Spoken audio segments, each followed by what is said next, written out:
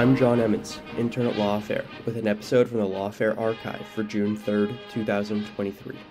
Russia's invasion of Ukraine and rising U.S.-China competition have rapidly changed American understandings of the threat of war and the role of the military in the post-9/11 era.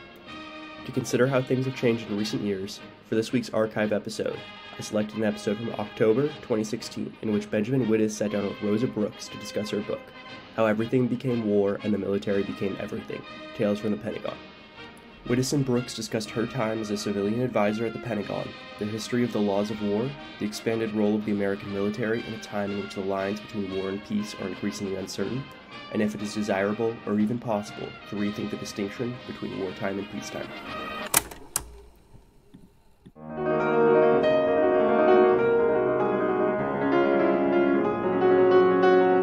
I'm Quinta Jurecic, and this is the Lawfare Podcast, October 1st, 2016. That was Rosa Brooks, a law professor at Georgetown University, a columnist at Foreign Policy, and a senior fellow at the New America Foundation. She joined Benjamin Wittes at the Hoover Book Soiree this past week to talk about her new book, How Everything Became War and the Military Became Everything, Tales from the Pentagon. The two discussed the increased role of the military in an uncertain world, along with the shifting boundaries of war and peace and of the frameworks of law that govern them. How should we think about the military's responsibilities outside the realm of traditional warfare? And is it desirable, or even possible, to rethink the way we approach the distinctions between wartime and peacetime? It's the Lawfare Podcast, episode 190, Rosa Brooks, on How Everything Became War and the Military Became Everything.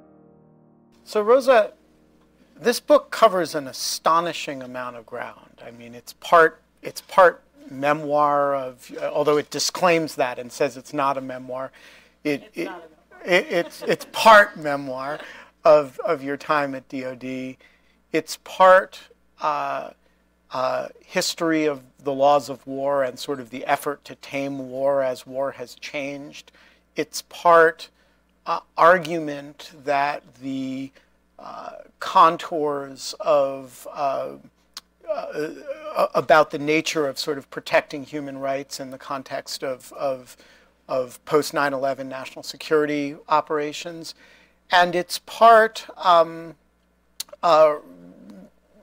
speculation and rumination on sort of the future of war, and an argument that the military has taken over sort of too much territory bureaucratically and substantively relative to other parts of the government. And so my question is, what's the big idea that holds all of this together, and what's the core message that you're trying to send with this combination of stuff? I think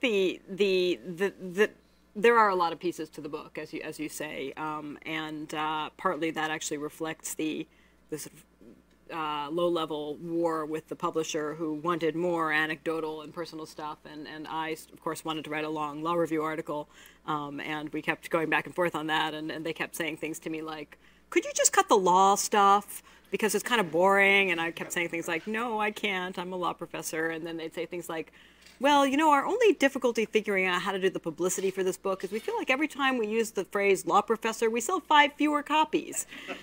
And I'd get very depressed. But so the part of the book that's actually most important to me is the, really in some ways, the first part of the title. The title is How Everything Became War and the Military Became Everything.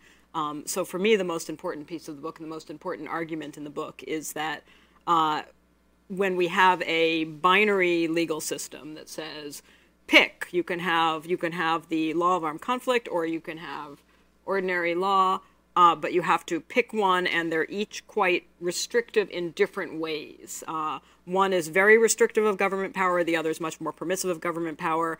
We have a binary legal system in a non-binary world, and we're facing threats that are not binary. We're facing threats that don't look exactly like crime. They don't look exactly like our sort of traditional notions of war. And as a result, a lot of things are getting sort of shoehorned into the war box and having really distorting effect on both our law and our politics. I think for me, that's the piece of the book that is closest to my own heart. although it's not the only piece of the book, as you've said. So the first section of the book is a discussion and elucidation of the expansion of military function.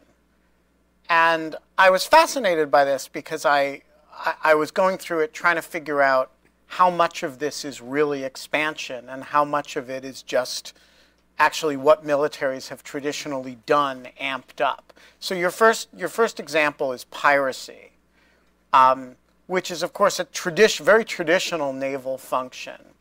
And one of your other early examples is AFRICOM, which you describe, I think rightly, as a sort of subrogation of a lot of traditional State Department activity.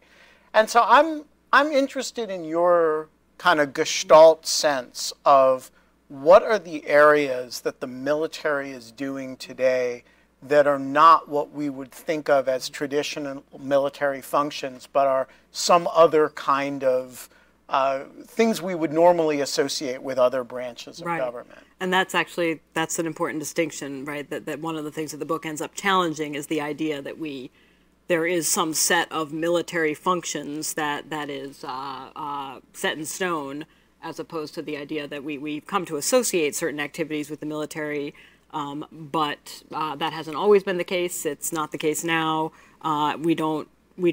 We shouldn't automatically assume that just because they don't fit into our sort of set of assumptions about what militaries do, that therefore it's a bad thing necessarily. It may have bad consequences, but I think that what we, on the one hand, have militaries and the U.S. military throughout history done plenty of stuff other than fighting. Yes, absolutely, no question about it. Sometimes on a large scale, sometimes on a small scale. When you think about the U.S. occupation of Germany and Japan after World War II, clearly we had uniformed military personnel engaging in a really wide range of what we might think of as governance and economic development functions and so forth. I think you can also look back at hundreds of years of human history, and more often than not, you find militaries doing all kinds of things and not sort of staying in their box. And one example that I love is, of course, the British East India Company. You could say, well, it was a for-profit company. It was also a military. It was also a government, and nobody worried that much about it. So what's new now? I think that what is new now, I think that we have two things seem to me to be different now. One thing is that it has to do with our own assumptions about roles and the sort of set of assumptions that Americans have formed in the last 50 or 60 years about civil military roles. And I do think that in the last 50 or 60 years, sort of after the end of the German and Japanese occupations, I do think that we began to think of the military in a narrower way, and the story that the military told itself about itself began to emphasize, once again, the sort of core fighting functions and what today we might call stability operations or phase zero operations was categorized rather dismissively as MUTWA, military operations other than war, as a sort of side thing that you occasionally have to do every now and then when political leaders make you, but that is totally marginal. So partly what happened is that we narrowed our notions of what militaries do, so that then in recent decades, as the role of the military has expanded again, we don't look at it as a reversion to various previous historical norms. Instead, we look at it and say, oh my goodness, the military's gotten out of its box. What are they doing? Launching micro-enterprise loan programs for Afghan women. What are they doing? Trying to come up with, soap operas for Iraqi audiences. That's bad. And I do think that after a period in which we just weren't involved in as many conflicts, in the post 9/11 universe in particular, as we've begun to frame the world as one in which threats can come from anywhere and take any form, and they may not take traditional forms. They may take the form of cyber attacks, for instance, or they may, even 9/11 obviously involved non-traditional weapons, civilian airliners, and non-traditional combatants, that as we've begun to view the world as one in which the next scary thing could come from anywhere and take any form, that we've, of course, begun to look to the military, and the military has begun to look to itself to say, well, if the threats could come from everywhere and be anything, then we have to be involved everywhere with everything. Because how else can you gather information? How else can you form relationships, et cetera, that will stand us in good stead when the next bad thing starts to happen, or that will help us prevent the next bad thing. The other thing that I think, though, that is different, and is obviously very different, think back to the mid 18th century, is that we, in the post-World War II Western world, we've developed a set of ideas about transparency, about the rule of law, about human rights, that have become codified. They have filtered down into domestic law. They've filtered down into people's everyday assumptions. And we're much more troubled as a result when institutions kind of get out of their box than people would have been 50 years ago, 100. I mean, maybe these are actually related points, but that we worry about it now because we have these sort of elaborate sets of rules and institutions that are designed to keep each institution in its own lane. And we're really confounded and troubled when they get out because the normative goals we have in creating those rules and institutions become harder to achieve. So I want to hold that thought, because we'll sort of come to your argument about the continuum of peace and war in a little while.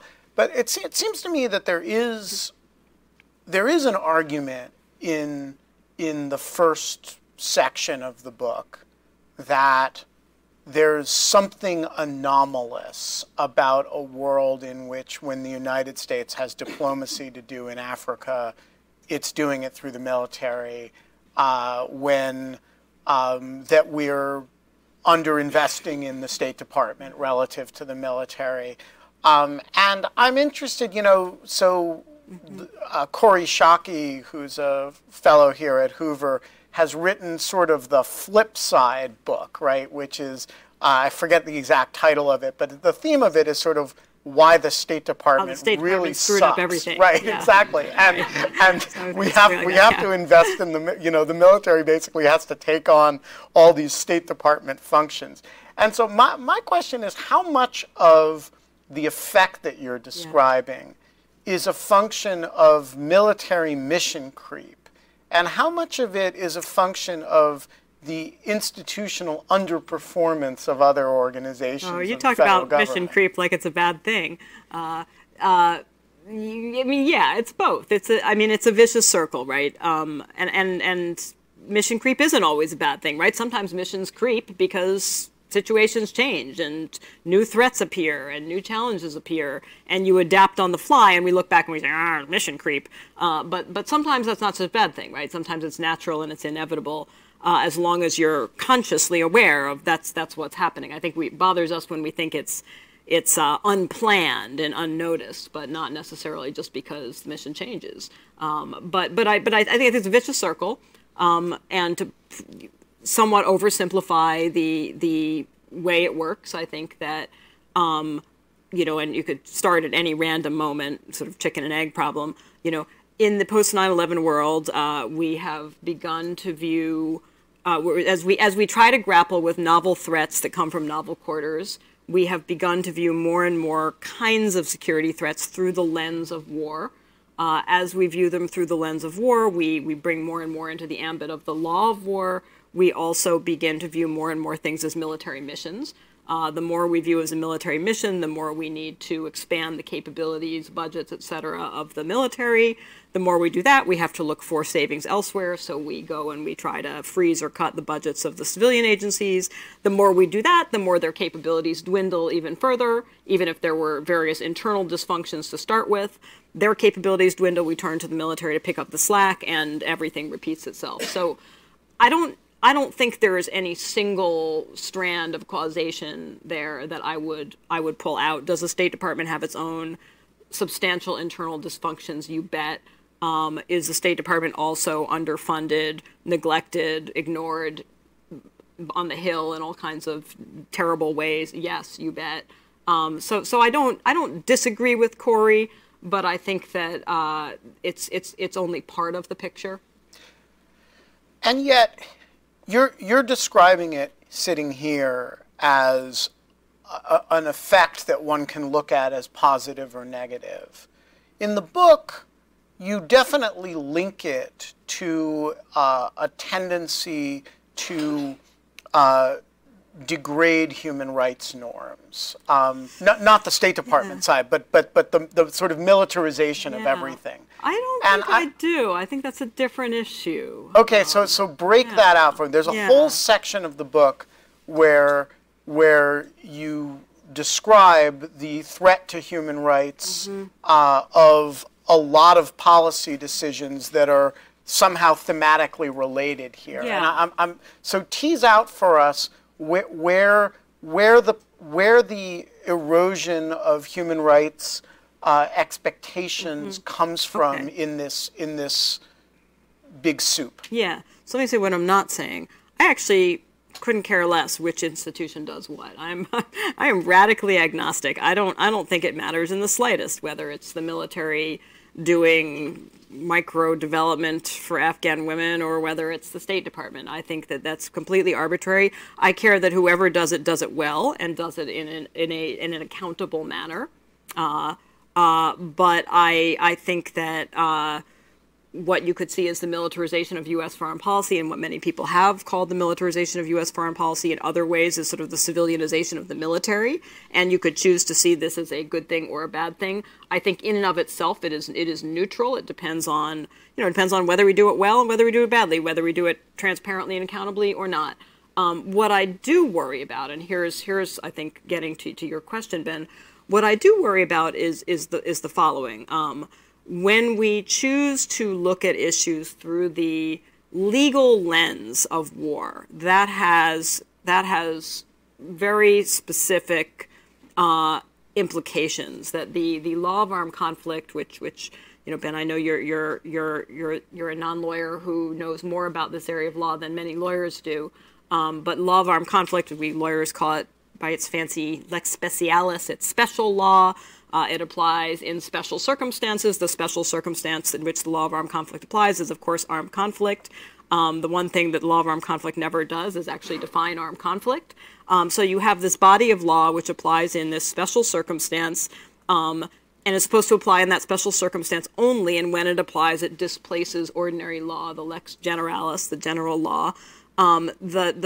The law of armed conflict relative to ordinary law is much more tolerant of state secrecy, more tolerant of lack of accountability, lack of checks and balances. It is more tolerant of the state use of lethal force, other forms of coercion, surveillance, censorship, you name it.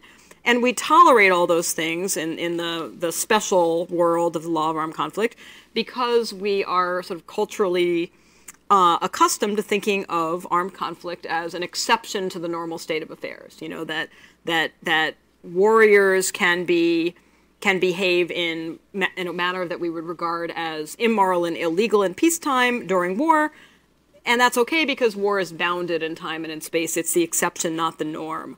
What I think has happened in the post 9/11 world, not because of a government conspiracy, but primarily just because of changes in the real world and a legal framework that is not kept up, is that as we view more and more threats through the lens of war and kind of shovel them into that law of armed conflict framework, we move more and more spheres of U.S. government activity in particular into that world where we are much more tolerant of secrecy, lack of accountability, et cetera, which when we are, again, dealing with a conflict that is clearly bounded in space and time, we know where the war is, we know when the war is, we know who is in the war, not necessarily a huge problem, but in our post 9/11 world in which war has blurred and expanded, in which we're defining more and more threats as war, it's kind of sweeping more and more things into that war category. And that's I think fundamentally it's a political choice to view things through the law of war framework. It's not driven by the law, which doesn't tell you really quite when to apply it or what to call an armed conflict and what not to call an armed conflict. And I don't even think it's a political choice. I tend to part company with many of my friends in the human rights community who say, oh, when the Bush administration or after the Obama administration says that, a drone strike in Yemen is covered by the law of armed conflict because it's against the combatants, and that's just wrong. It's not war. You can't apply that law. I think it's not that they're wrong. It's just that we've reached a point where it is impossible to have any principled or coherent basis for deciding when to apply that set of legal rules and when not to apply that set of legal rules. You can, and I have sat in rooms full of really smart lawyers, some of them working for the US government, some of them working for international organizations, other countries, NGOs, and everybody argues until they're blue in the face. Well, clearly the law of armed conflict applies to this drone strike in Yemen. Clearly it doesn't. And you can go on and on and on forever, and the law will never answer that question because basically it is just a political decision which category to apply. That I do worry about, because I do worry that 2 successive administrations have found it very convenient and expedient to err on the side of deciding that the law of armed conflict applies to pretty much everything, because pretty much everything is connected in some way to armed conflict, and that takes whole areas of government activity sort of out of the public eye and into that much more permissive framework for state violence and state secrecy. So I take it what you're saying then is that the bureaucratic question of how much you assign to the military has a certain set of path dependencies associated with the legal question of what box you're playing in. And toward the end of the book, you depart a little bit from that. And you say, well, we're actually operating in a kind of zone of twilight. We should be honest about that. And we should acknowledge that the activities that we're engaged in now and likely to engage in the future have elements of both war and peace. So my question is, how do you think about a military, which is a question you don't answer in the book, but what is a military that is part war and part war making and part, not civilian because it's military, but it's operating in this sort of twilight area between war and peace, the sort of center zone of that continuum you describe. Yeah. What does a military that does those things look like, and what does the law under which it operates look like? So I think what does a military look like? I think obviously the challenge for the U.S. military today, and it's a huge challenge, and I don't envy the people who have to figure this stuff out, is that at one and the same time you have to prepare for good old-fashioned conflicts, right, where people are shooting at you and people are blowing stuff up and your enemies are states, and that still happens. That hasn't gone away. And at the same time, of course, you have to try to figure out how to navigate this world in which the threats could come from cyberspace, they could come from the long-term impact of climate change, they could come from a bioengineered virus, et cetera, et cetera. And that's really, really hard, because I think it does tempt military leaders to think we have to be good at absolutely everything and do it absolutely everywhere, which is, of course, is impossible, even for an institution as large and well-funded as the U.S. military is. I do think that a military that was better prepared to play in that space, in that gray zone, as some call it, or the space between, as others call it, would, however, have to break free of some of the military's own forms of path dependency. We still obviously spend an enormous amount of energy and enormous amount of money on various kinds of weapon systems that are probably going to be irrelevant and are anachronistic before they're even done.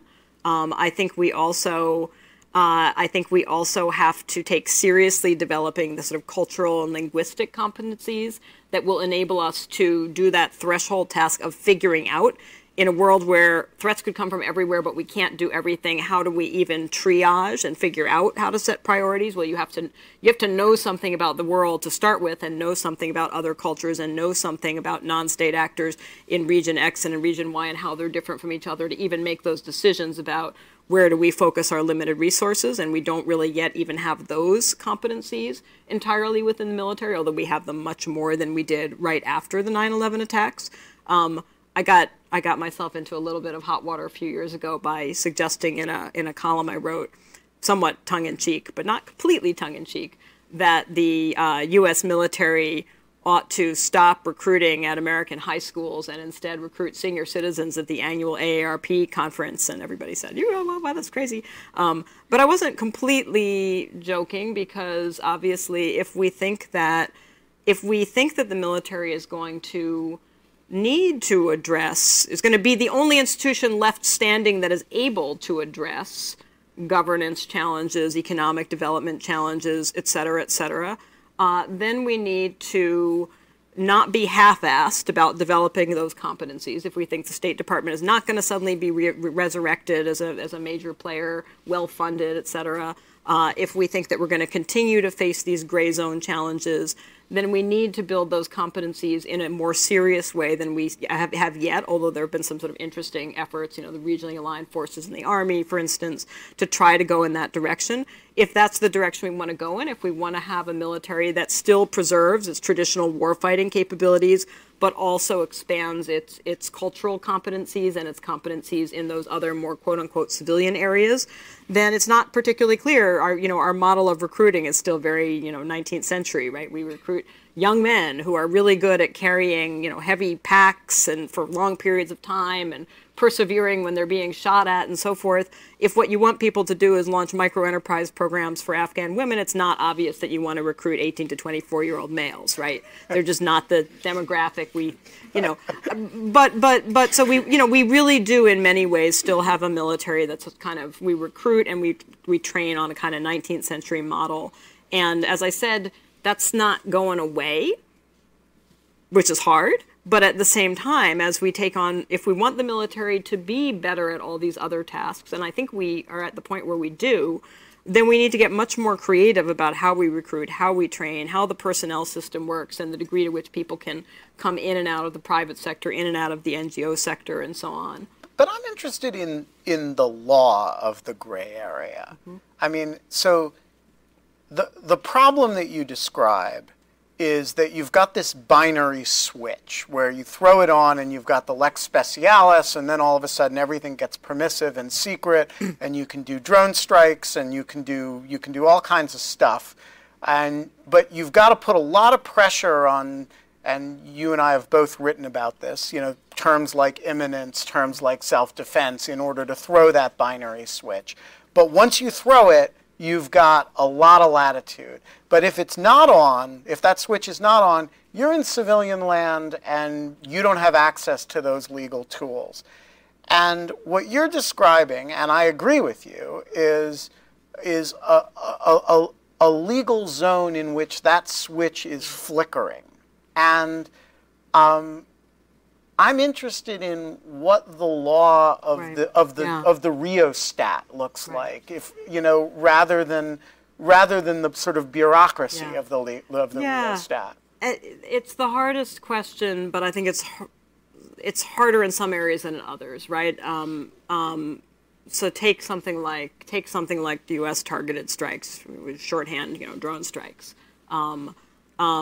Which don't seem to fit well in either of our two sort of binary frameworks, and it makes a huge difference which one we choose to apply, right? If we think that guy in Yemen is a combatant in an armed conflict, then there is, morally and legally speaking, there is absolutely no difference between using a missile fired by an unmanned aerial vehicle to kill him and an American soldier on the beach at D-Day firing at a German. There's no moral difference. There's no legal difference. On the other hand, if we think, wait a second, law of armed conflict, really, is there an armed conflict between who and who, or that group doesn't pass our smell test for associated forces of al-Qaeda, or that guy doesn't seem like a combatant, or if he's a civilian, doesn't seem to be participating directly in hostilities or whatever. Then we say, ooh, wait, this looks like a murder. This looks like an extrajudicial killing. And we really want to know the difference, right? We want to be on the right side of that one, not the wrong side of that one.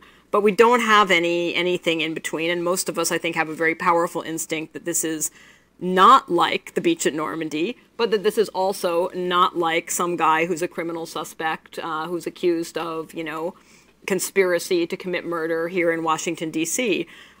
That being said, I think that the legal framework, which would need to be developed because it doesn't exist right now, for that space between is often not actually all that complicated to develop with a little bit more imagination. Because when you take something like drone strikes, we get our imagination gets very limited by the legal frameworks we have, and you say something like about, say, targeted strikes, you say, well, what if there was some sort of quasi-judicial review? And people go, ho, ho, ho, ho, no, you can't have a court on a battlefield, ha, ha, ha. And we all go, oh, that's right, of course, because we're thinking of the beach at Normandy, and you think you can't have a court at Normandy. On the other hand, when we are targeting people whose identity we have known for days, weeks, months, even years, who we've been tracking for days, weeks, months, or even years, all the logistical reasons behind the law of war framework, which is itself, an artifact of the relatively recent past, but they're not there. In fact, of course you could have some sort, you've got plenty of time for some kind of judicial process, and you could solve presumably all the issues about classified information and so on. Those are solvable. It's not, I actually think that it's not necessarily rocket science, that drone strikes are different from cyber challenges and so on. So it's not one legal framework that is one size fits all. It's several for different kinds of issues. But I don't think it's inherently all that complicated to say, hey, we've got these things that look like they don't quite fit. And we have these national security goals that we want to achieve. Which is to say we want to have the flexibility if there's a really serious threat and it doesn't fit neatly into one of these boxes, we still want to be able to do something about it. We don't want to be arbitrarily constrained by anachronistic legal categories. But at the same time, we want to make sure that those same anachronistic legal categories don't lead us to do something that when you kind of extrapolate to, well, what if all states start saying, hey, we get to kill anybody anywhere based on evidence that we get to keep secret, sovereignty, no barrier to military action because we're the unilateral judge of who's willing and able to take appropriate action. We say, oh, we don't like that either.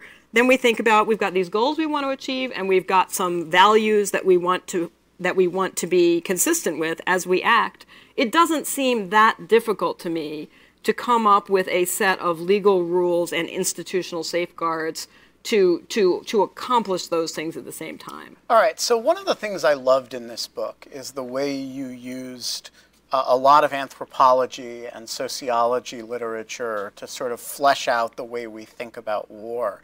And I'm going to turn all that against you right now and say,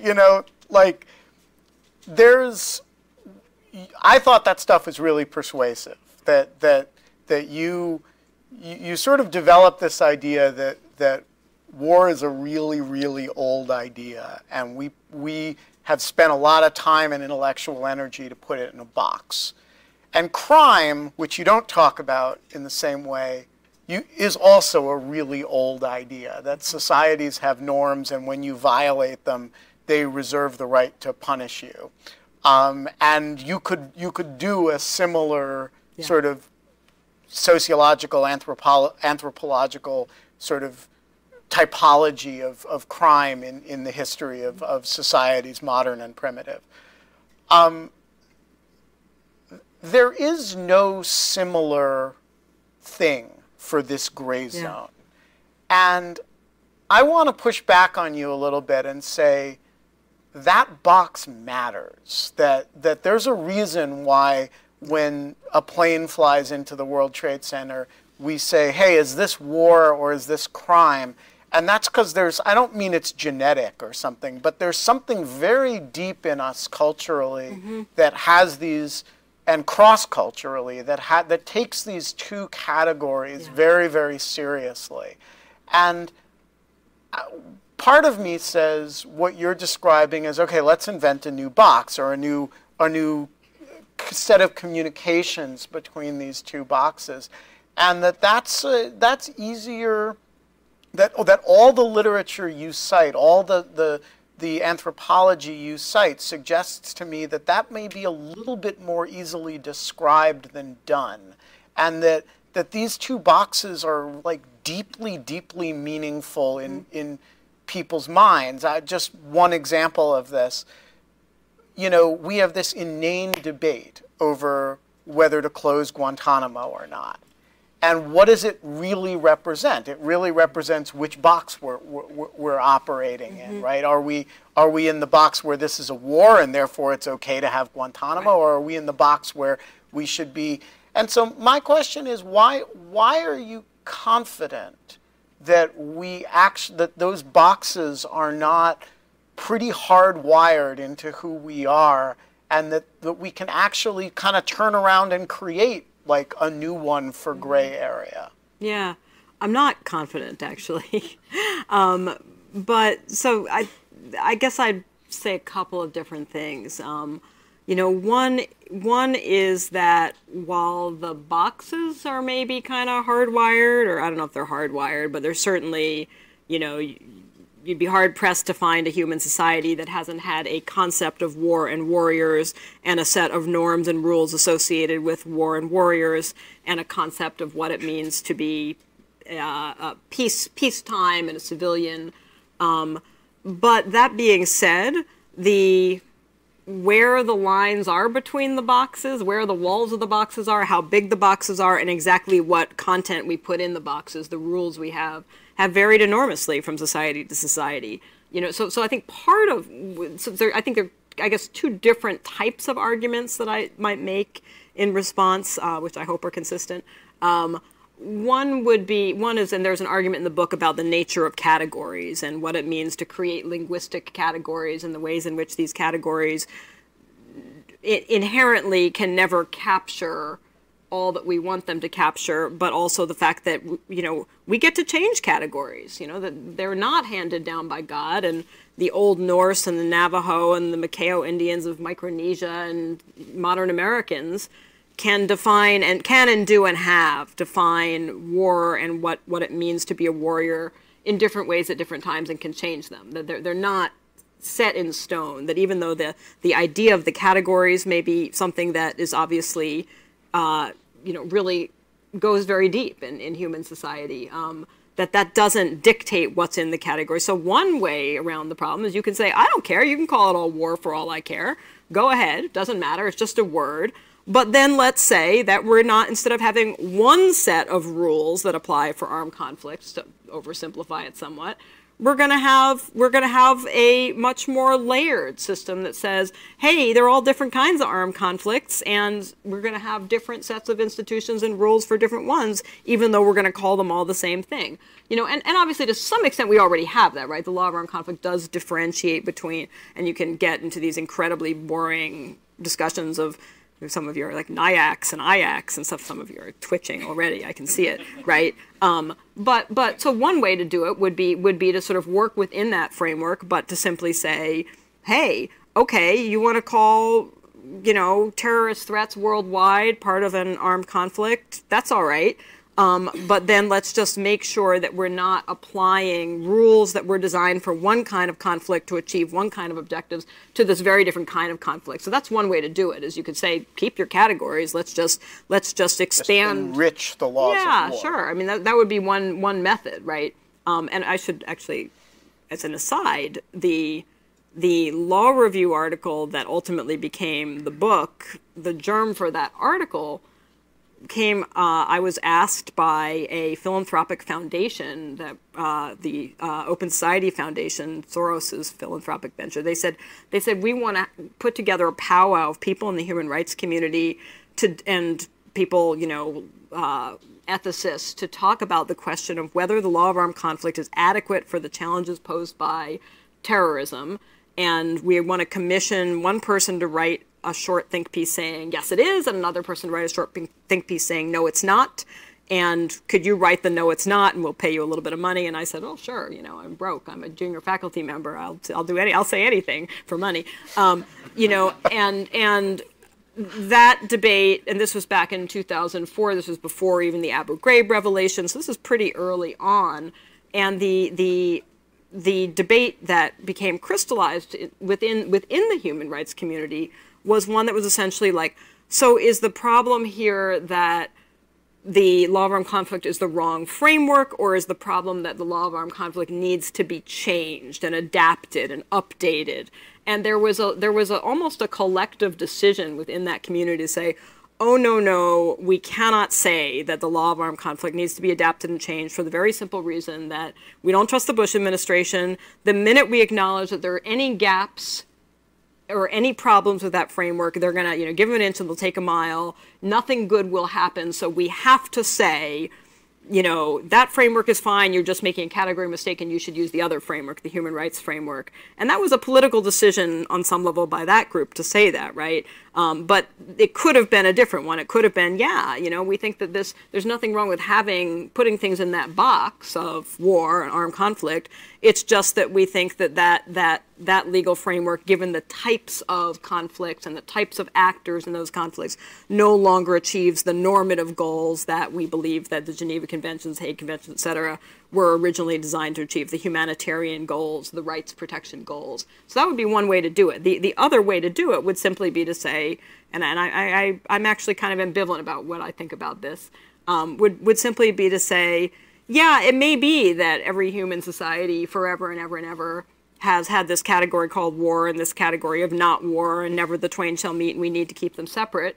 But it is also the case that things do change, and maybe we are at a moment in which technological changes have so dramatically altered the threat landscape, in which it is possible for the first time in human history now for power to be exercised both through lethal force and through non-lethal means by a tiny group of people over many, many other people in ways that you didn't have, whether you want to think of, again, lethal force, whether you want to think of, up until really quite recently in human history, if you look at millennia of human history, it's a recent development that one person or a small group could kill scores of thousands of people at once. That we were limited by our technologies. Killing was slow. You had to throw a lot of spears at a lot of people, and it took time. And with the advent of first, obviously, artillery and more recently nuclear weapons and so forth, this is the first time in human history that you can kill, on a mass scale very quickly. It's also, I think, the first time in human history that we have possessed the technologies ranging from sort of cyber technologies to the kind of just around the corner, still slightly sci-fi-ish, bioengineered viruses and so on technologies that you could manipulate and control vast groups of people, could be manipulated and controlled by a tiny group of people, again, really, really quickly in a really mass way. And that this is actually new. You can make the argument this is actually new. And that so what if for most of human history we've had these two binary categories, because we didn't need to have more than two binary categories. But now maybe we need a third. And the fact that we haven't had one in the past, it just tells us that we haven't needed one in the past. So why be limited by the technological developments and imaginations of prior human societies? So there's another area where you are quite critical of the human rights community, or part company from the human rights community, which is the newfound obsession with killer robots.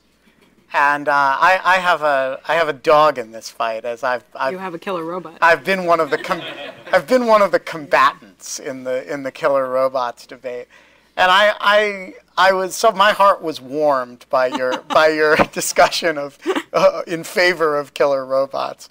But I'm interested in this in light of what you just said, which is, okay, so if we're creating a new zone legally, and we're reserving the right in doing so to think outside the traditional box of the law of armed conflict and the traditional box of the criminal law, how should we think about the killer robot? What about the robots? Well, yeah, right. Like, what about the moment where, whatever your bureaucratic entity conducting the operation, the functional operation is a swarm of little nanobots, and they're relatively autonomous. Is this a zone that we sort of shouldn't try to imagine until the day it's upon us and kind of do legal review at that point? Or is this something we should be, as the human rights community and to a much more limited extent, the military is kind of gaming out prospectively? Like, what's the right, the military says, wait until you have a technology, evaluate it in the context of the expected use. The human rights community says, no, let's prospectively decide what's off the table. Like, so they're both talking about the laws of war. If we imagine the same question in which the law is totally uncertain, right? What's the right way to think about a completely speculative set of new technologies? So I'm not an expert in these technologies, which I think probably does matter. Actually, I think we tend to sort of go, oh, you don't need to know anything about cyber to actually talk about cyber.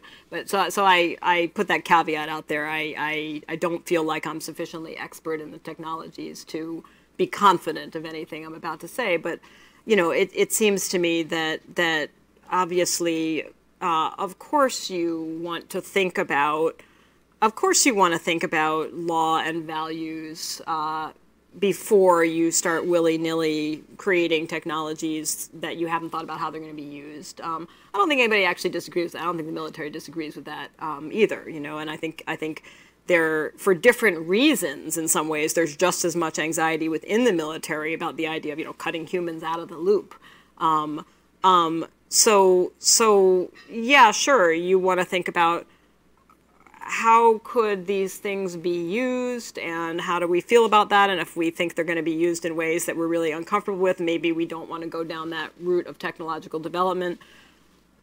That being said, I think history does suggest that there's always someone willing to go down that technological route, even if you're not, and you get into these little arms races where you start understandably saying, well, if the whoever's are going to be less scrupulous, then we've got to develop the technology too, and then the legal framework is always playing catch up. I just, as I said, I don't know enough about the technologies to know how goofy and alarmist the most alarmist pictures are. I'm inclined to think that they're probably a little bit more goofier and alarmist than their respective communities want to allow for.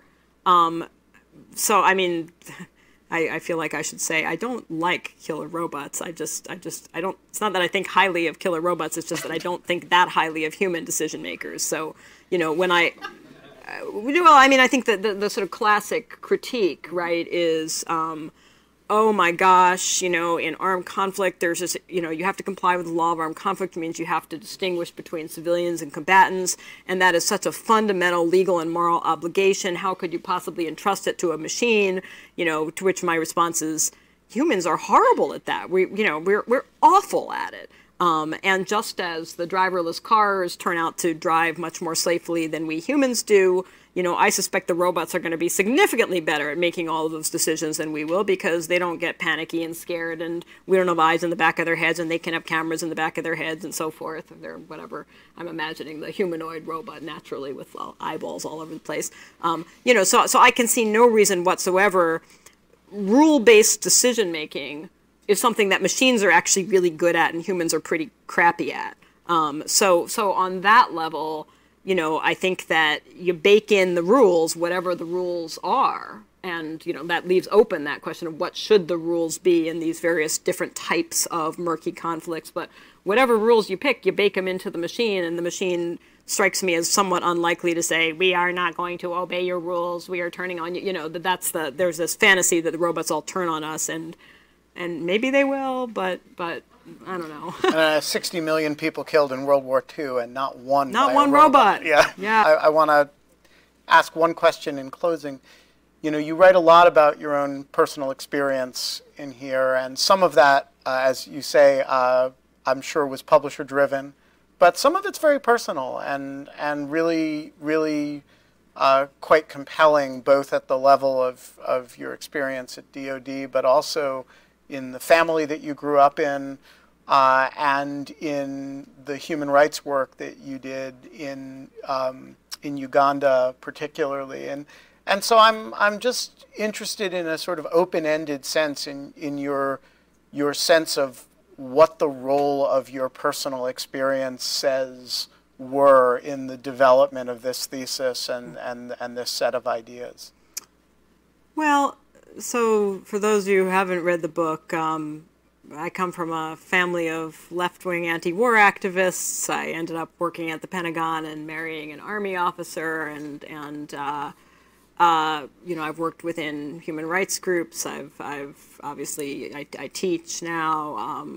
I've worked for the U.S. government, so there's a slightly schizophrenic set of imperatives. But I think that, you know, one of the results of that upbringing and background was never quite feeling that I fit into any given culture. You know, growing up in a lefty anti-war family in a very blue-collar Republican town, for instance, and having a very acute sense of, gosh, we don't fit in. Everybody thinks we're weird, and then becoming someone with a human rights background at a place like the Pentagon.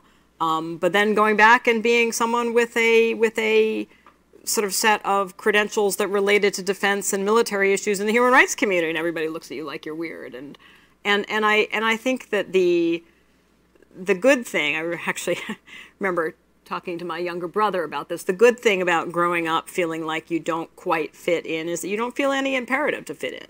You know, if you take it for granted that you don't quite fit into any group, then you're not working that hard to win the approval of any given group, which liberates you enormously to say what you think and follow your own thoughts and your own conscience and your imagination where they go, rather than starting out from a position of constraint of, we are supposed to think like this, we are supposed to think like that, if you don't feel like you're part of a we. So in that sense, I'm acutely aware that there are contradictory themes in the book in some ways, and they mirror the sort of contradictory elements of my own experience.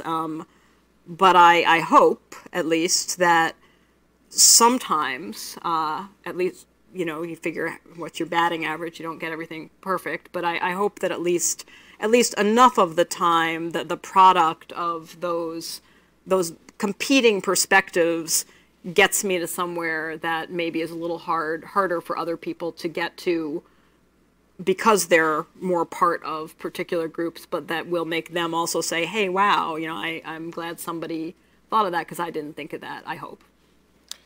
Rosa, thanks very much for joining us.